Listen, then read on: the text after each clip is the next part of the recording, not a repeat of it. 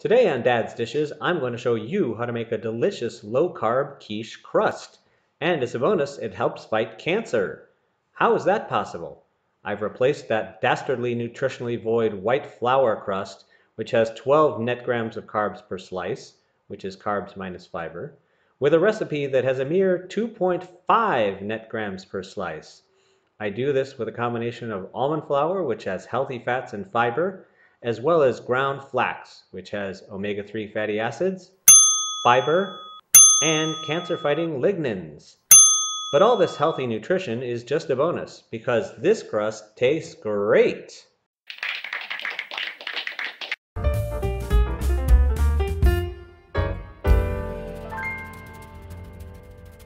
Flax is a superfood, but you do have to grind it, otherwise it'll pass through you and you won't get all that nutritional benefit. I use an inexpensive coffee or spice grinder like this one. It costs less than $20. I'll put a link in the description below. I'm grinding up a half a cup in 2 batches until it's a fine powder, like this. Then we'll add 1.5 cups of almond flour and we'll make this a savory crust with some garlic powder, a little salt, and some dried herbs. Today I found my stash of dried sage that I saved for my garden this past summer. On a side note, do you know what the French chef gave his wife for Valentine's Day? A hug and a quiche. Oh my, get out of the way, please. This is terrible. This is one of the worst catastrophes in the world. Oh, the humanity. For more healthy recipes and great jokes like that, be sure to subscribe and turn your notifications to all. Then to bind everything together, we're going to beat 1 egg. Sorry vegans, but using a flax egg instead of real egg just didn't work. The crust didn't stay together. Then mix that with 3 tablespoons melted coconut oil or grass-fed butter, which have cooled to room temperature. You don't want to cook your eggs with a hot liquid here, so this is an important step. Mix everything together until moistened, and then knead with your hands, then press into a ball. I do have to highly recommend this brand of ceramic pie dish, Emile Henry. I was not paid by them. I bought this dish with my own money. It's expensive, but it is totally worth the money because it gives a superior evenly baked crust. I'll put a link in the description below. While for standard flour-based dough in this pan you wouldn't grease the pie dish, because we're using almond flour here, you will need a bit of coconut or olive oil before you put the dough down. Then put your dough ball in the pie dish and begin pressing it down until it evenly coats the bottom and sides. With a taller dish like this, it won't reach all the way to the top. And if you get little holes, just take a piece from somewhere else and patch it. You can use a spoon or spatula to then smooth it out. Now my crust wasn't perfectly even, mostly because I was in a hurry. What, you don't like that? You want to fight about it?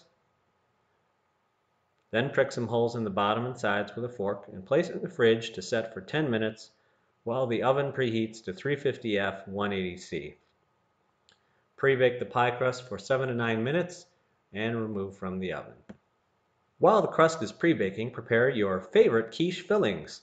Quiches are great because you can use whatever you have on hand, you need to use up, or just feel like having. I'm just doing a basic ham and cheese one today, and I'm whisking up 6 eggs with 3/4 a cup whole milk. By the way, my wife hates it when I steal the kitchen utensils, but it's a whisk I'm willing to take. I'm also adding some salt and fresh ground black pepper. You can never have enough fresh ground black pepper in my opinion. Really, your tongue isn't going to catch on fire when you eat it, nor is your mouth going to fill up. Go ahead, overdo it. You'll thank me later. Then pour the quiche filling into the pie crust, top it with cheese if using, and very carefully put it into a 375 F 190 C oven for 35-40 minutes, or until the egg mixture has set. Oh, what? They can't see this? Oh, bugger. Sorry folks, but until I start getting paid for this, you're just going to have to put up with less than stellar production.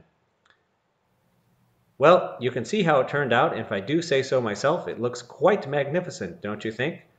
Let it cool for 10 to 15 minutes before slicing, and then serve warm or at room temperature. And be sure to give someone you love a hug and a quiche today. I invite you to check out some of my other healthy recipes displaying on the screen now. And don't forget to like, subscribe, and comment. Thanks for watching.